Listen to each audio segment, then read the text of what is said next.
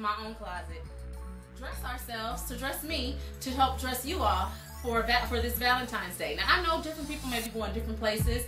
You may be going to a very formal dinner, a 5-star restaurant. I have something for that. And I'm sure you all have something for that too. It's just a matter of how you accessorize, how you style it, how you dress it up. It's about how you put with some of the things that you already have. So you guys know I'm a girly girl, so I have to wear this blingy, type of stuff. I have to wear my red lipstick. I have to do these things. But I do feel like I'm totally gonna feel comfortable at the sporting event, acting all raunchy and loud and rooting, probably for the wrong team, but I'm gonna be there and it's gonna be a great day. I have three very distinctive looks that are ideas that you can possibly use for your own Valentine's Day.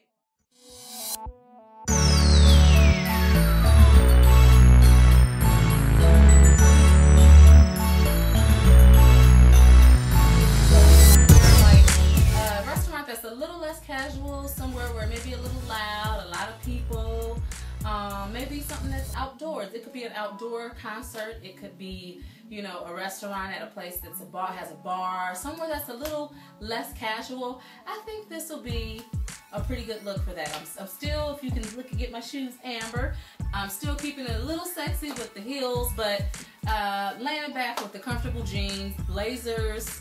Really, I just put this blazer on for a pop of color, and it's red, so it says Valentine's Day.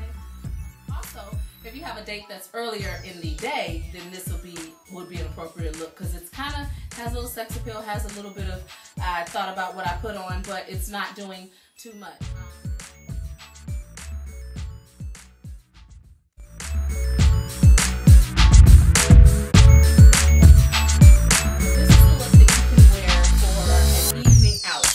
Elegant, somewhere nice, not necessarily a ball or something like that, but like a really nice opera, a 5-star restaurant, a really nice concert.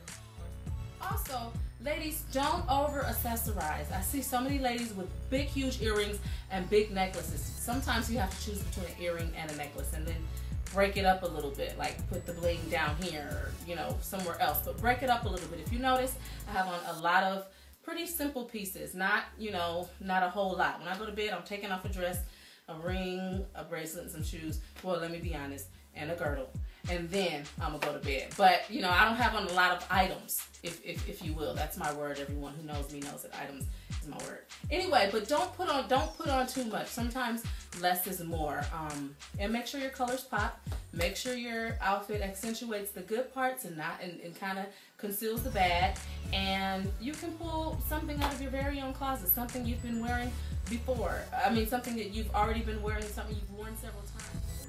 You can take something simple that has a nice pop of color, maybe that fits well, accentuates the good parts well. As you notice, I don't have on a mini skirt because my legs are not all the way right, but I do have a waistline, so I accentuated that, but I took my dress all the way down to the knees to hide the bad and show the good. And I feel like this works for me. But this was something that was just sitting in my closet. It was something I already had, something you may already have. Just put it on with a different. I would love to see what you guys come up with. So feel free to post on my Facebook page, which is Goo Goo Atkins, GooGooAtkins, and let me see what you came up with out of your very own closet. I don't want you guys to spend a dime on clothes this Valentine's Day. I want you to be creative and play around with things in your closet and just try on things together that you would not normally try on together. Actually, I would never even normally wear this dress, but I lost like a few pounds, so I'm kind of feeling myself a little bit, so that's why I put it on. Anyway, you can also reach me on my Twitter page, which is the Goo Goo, TheGoogoo. I would love for you to post pictures and tell me what you came up with. But most of all, I want you to have a wonderful, happy, and blessed, and fun Valentine's Day.